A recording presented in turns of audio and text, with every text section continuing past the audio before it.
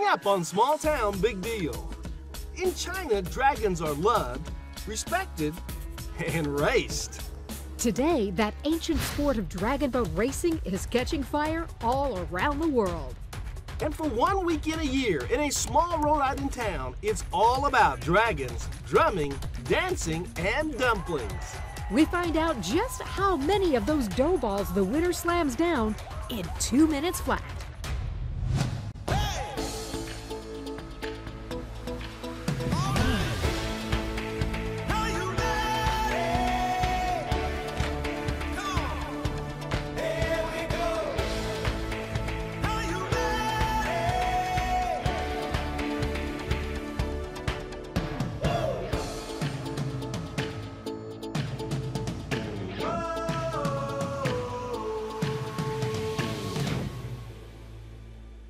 Welcome to Small Town Big Deal. I'm Rodney Miller. And I'm Jan Carl. And today we are in Rhode Island, our smallest state. But it has the longest name. It's officially the state of Rhode Island and Providence Plantation. Wow, that is a lot of names. Well, Rhode Island's got a lot to offer. Including this beautiful historic town of Pawtucket. And an aquatic festival that has its origins from across the globe.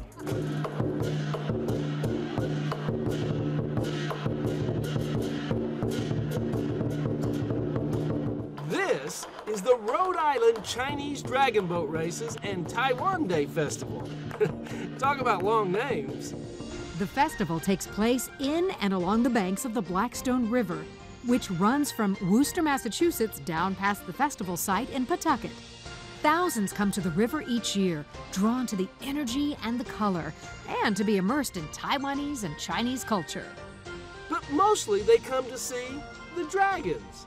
Dragon boating is a big part of the Chinese culture. It's on TV, it's like NASCAR, millions of people will watch it on TV, it's on their currency, it's part of their lifestyle, dragon boating. Matt's right about it being like NASCAR. Check out the national championships in China. While few countries can boast that kind of competition, the passion is spreading. It's now one of the fastest growing water sports in the world, with more than 70 member countries of the International Dragon Boat Federation. And here in the U.S., hundreds of events are held annually that involve this ancient Chinese sport. But those dragon boats are big and heavy, and it takes more than muscle to make them go fast. The key to dragon boating is timing. Everyone has to be together. So a big, strong team will not beat a team that has really good timing. It's all about rhythm. That rhythm comes from the all-important drummer. Every team has one who pounds out a cadence to try to keep the paddlers in sync. Whoever your slowest paddler is, however fast that person can go is as fast as the team can go. Because if everybody is going at an 11 and your slowest is going at 9, your boat's not going to be in sync. So that's the responsibility of the drummer, is be able to tell who the slowest paddler is and get them to go as fast as possible and get everyone to match that speed. So who is it? I won't tell. I don't know yet. I don't know yet. Sure you don't. But how did Pawtucket, Rhode Island get on board with dragon boat racing in the first place? We have about 15,000 Chinese Americans that have migrated here through the years, and that's where really the event started. Two of those immigrants, both successful businessmen, had an idea to help revitalize the town's waterfront district. But their thought was, if you really want to bring it back to life, you need to get involved in dragon boat racing. And I had never seen a dragon boat in my life. What? Yeah, exactly. So they showed me some pictures, and then they said, we'll buy 2 dragon boats and we'll bring them over from Hong Kong. That was 20 years ago, and the event has been growing ever since. Those first 2 wooden boats were replaced with longer fiberglass models, graciously donated by Taiwan. And this year, teams will paddle 6 new, smaller boats in a special heat, also gifted by the people of Taiwan. Rhode Island officials traveled to Taiwan to meet the makers of the boats, including a gifted lead craftsman who is 80 years old. All the boats here in Pawtucket have unusually large dragon heads. That's to accommodate the flag catcher. They're going to be racing down their lane, and in the middle of their lane will be a flag, and there'll be a person on the boat whose job it is to take the flag off, and then they cross the finish line. If they miss the flag, they get penalized. these races feature a few other unique rules. Teams must have at least 8 female paddlers on the large boat and 6 on the small boat. Each team races in 2 qualifying heats, one in the new shorter boat and one in the longer boat. 9 teams qualify for 3 more rounds, with the fastest 3 then racing for the $5,000 grand prize. With that kind of money on the line, some serious club teams show up from around the country. But there's still plenty of local groups that show up and paddle just for the fun of it, and Rodney and I each found teams to root for. This is Blackstone Valley Prep Mayoral Academy, and our team is called the Pride of Dragons. So pride is perseverance, respect, integrity, discipline, and enthusiasm. I love it. Pride. So I want to know, do educators make good athletes? We are disciplined. We are disciplined. That's a very people. PC answer. Yeah. We are disciplined people. We have this muscle up here is really strong.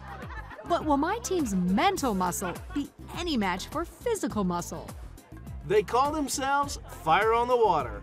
Kerry Taylor is the owner of a local gym, and every year he puts together a team of pumped-up paddlers. Yeah! On a scale of 1 to 10, how would you rate your seriousness?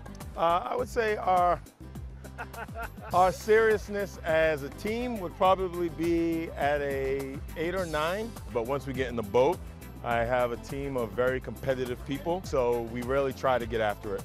Kerry is a pretty big guy. I mean, I think he could win this race by himself. As it turns out, my Team Fire and Jan's Team Pride ended up in the same morning heat. And it looks like my group of brainiacs should have studied more on how to line up in the starting gate. You guys have got a little problem there. Now we're a little askew. Skywalk, little psychogly. Is that a word? I think so. It's a word I use all the time. I mean, kind of not right, you know? Whatever you say, Rodney. We'll see if my team can get unsigogly. And Rodney gets a big surprise when we become Dragon Team walk-ons.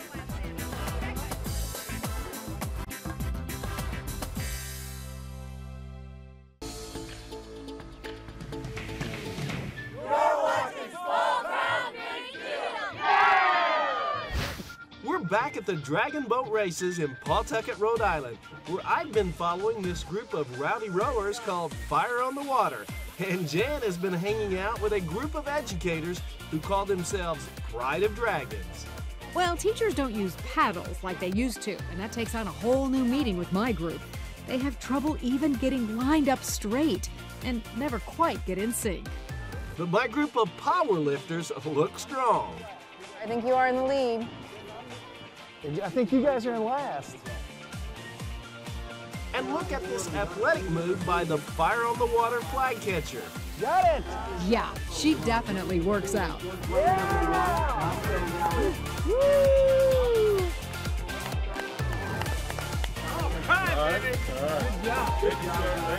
With that, they have a chance to make the finals with one more heat to go. As for my team of teachers, well, we'll just give them an A for effort. It was tough. What happened? Tell me what happened out there. Currents were rough. Yeah. You guys were all over the place back there. Yeah, no, so we were the first one to get close to alignment, and while we waited for the other boats to come in, we just started drifting. Yeah. We expended a lot of energy just getting to the finish line. So you were like worn out before the race started. Yeah. But as they prep for that second heat, we feel the need to march to the beat of a different drummer. Just like the racing, the Taiwan Day Festival gets bigger and better every year. These 500 seats that are in front of the stage here, people will come and they will never leave. They will stay because they love the culture, they love what they're seeing, and it's young people from yo-yo tossing to dancing. I think it's really important that we sort of show everyone Taiwanese culture because it's not really that well known. And like as children ourselves, we also get to learn about our parents' culture. We would like to know how to speak a little bit of Cantonese. Thinking, Yeah, how do you say small town big deal? that's a good one. So small town is Sioux Sing, Sioux Sing? Sing. and then big deal is Dai Si. Sioux Sing Dai Si? Yeah, that's really good. Sioux Sing Dai Si. Rodney did pretty good with the Cantonese lesson. A lot better than I did with the Chinese yo-yo. So Douglas, how How special is it that the traditions of Taiwan are being celebrated here today?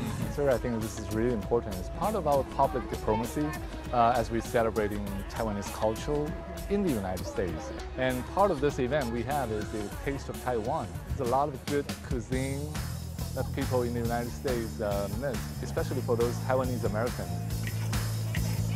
And the biggest food attraction? The Chinese dumpling eating contest. The rules are simple. Contestants have 2 minutes to eat as many dumplings as possible. And this year's overall winner? Powers down 55 dumplings. He wins a free trip to Taiwan. And maybe a stomachache. Why don't you tell all your fans how you did this? I just kept eating. It's a good thing Rodney didn't participate because we secretly signed him up to row with the local dragon boat team. Did you do your morning stretches? Yeah, I'm good. almost stretched out. You went to bed early? Pretty early, yeah. No alcohol last night? None. Okay, great. My rowing experience, 0. Unless a canoe counts. Fortunately, Rodney's on a boatload of nautical novices. Rhode Island Lieutenant Governor Dan McKee's team of officials and staffers. Their paddles are not together at all on Rodney's team. They're like doing the wave. I'm thinking this is proving politicians can never quite get together on anything. Rodney's team came in last, and then things got even worse. So far, we're the only boat that's had to be towed in because we couldn't get back to the dock.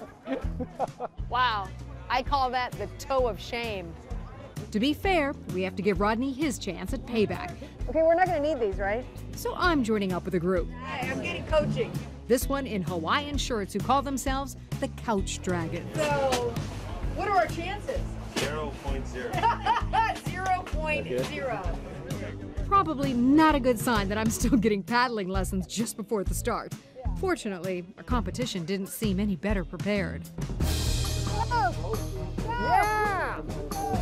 They're doing a lot better than we did.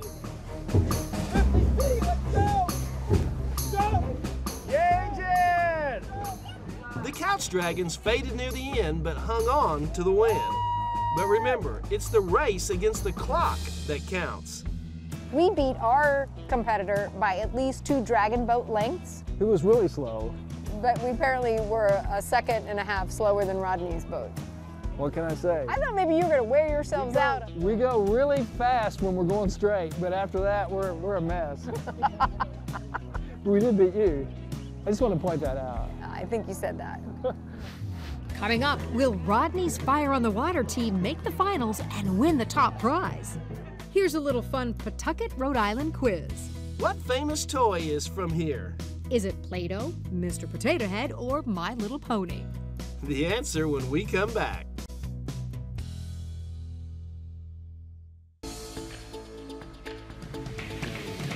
We're back in Pawtucket at the annual Rhode Island Dragon Boat Races and Taiwan Day Festival. So right before the break, we asked you a little Pawtucket, Rhode Island quiz.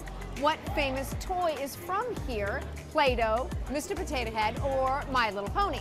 And it was a bit of a trick question because all 3 are from here because Hasbro is located in Pawtucket. And a little side note, Mr. Potato Head was the first toy ever advertised on TV. Hasbro is just one of many successful companies here.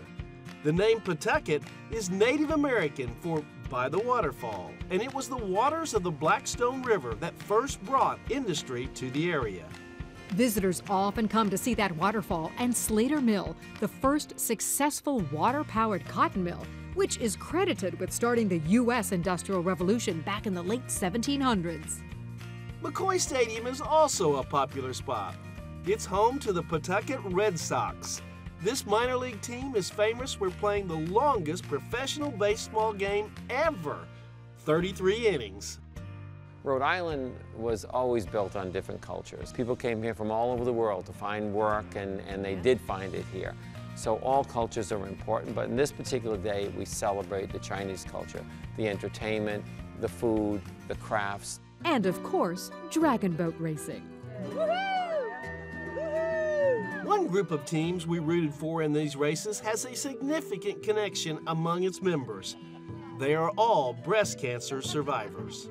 In addition to the racing, a ceremony is held where each paddler tosses a pink carnation into the water to remember those who lost their battle with the disease. Next up, the second heat. Rodney is ready to see if his Fire on the Water friends can make it to the finals. This heat features the new, shorter boats, and it's dragon nose to dragon nose in the early going. Come on, 212! At the end, Fire on the Water uses their endurance and another great flag catch for the win. But their fire is quickly drenched. Although they did win both heats, their combined time isn't quite fast enough to advance to the final money rounds. But winning isn't everything. 5 years ago, 2 of the team's members got something far better than a cash prize. They got engaged. Well, they were both members at the gym, and over time they got to know each other. And I had no clue, and nobody at the gym had any clue. But once we came off the boat from winning, he got on his knees and proposed. Did you get down on one knee on the dock? Right over there, actually. Yes, not on the dock. Yeah. He did. Wow. So I have to ask you, how have the last 5 years been? They've been good. Can't wait for the next 5 years. Yes. For Matt and Courtney, the Asian culture belief that dragons represent good luck and prosperity certainly rings true. In China, dragons were believed to rule water and the rain. More than 2,500 years ago, dragon boat races were held to awaken the dragon in the spring so he would provide rain for the crops. Another legend tracks the origins to a beloved Chinese poet named Chuan. When his kingdom was overthrown, he was so sad he threw himself into the river. Local fishermen beat their drums and splashed their oars to keep the fish from eating him. The blending of these two stories has helped uphold the tradition and bring racing into modern times. Now these modern dragon jockeys aren't worried about rain for the rice crop. They're in it for the fun and fortune.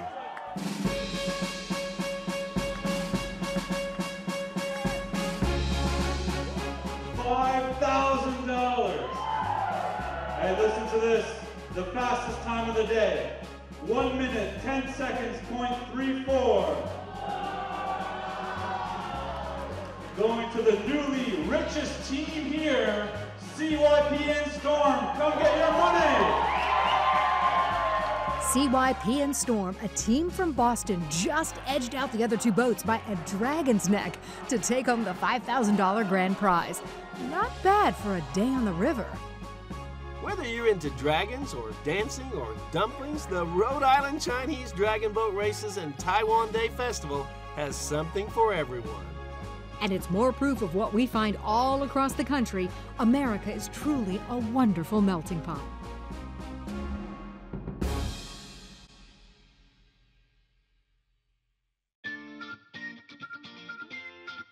We hope you've enjoyed this episode of Small Town Big Deal. You know, the sun came out. It's a beautiful ending to a remarkable cultural experience. Yeah, so we knew about the boat races. I didn't know about all the dance and the yo-yo demonstrations. Those were great. Yeah, and I had no idea that the dumplings were going to be so exciting, even more exciting than the races. I think for some people it definitely was.